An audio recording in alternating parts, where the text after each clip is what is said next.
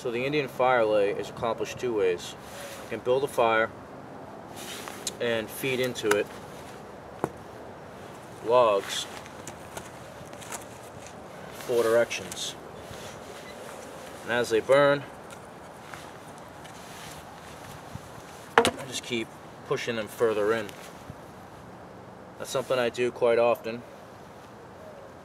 so I don't have to really do firewood. I don't have to really make anything. Once I get a good fire established, I just feed logs into it. And this pattern is the Indian fire lay. Another option is building my fire right on top of that shape. That's what we're going to do right now. Sticks for a platform.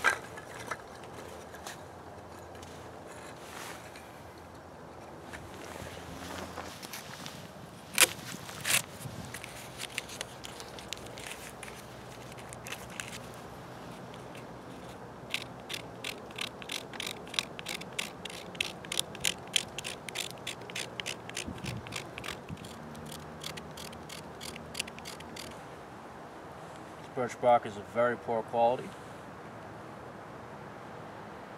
And then I got a little bit of powder out of it.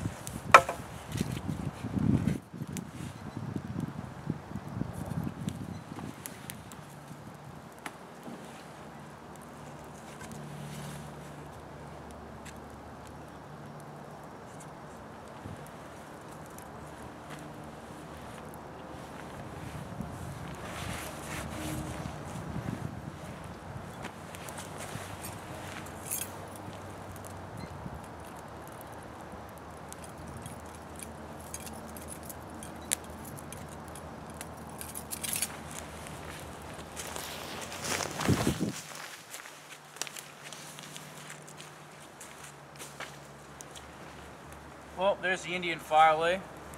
Very simple. I've used logs 4 or 5 inches across. When my fire's ripping and roaring, just feed logs right into it at the 4 directions pattern.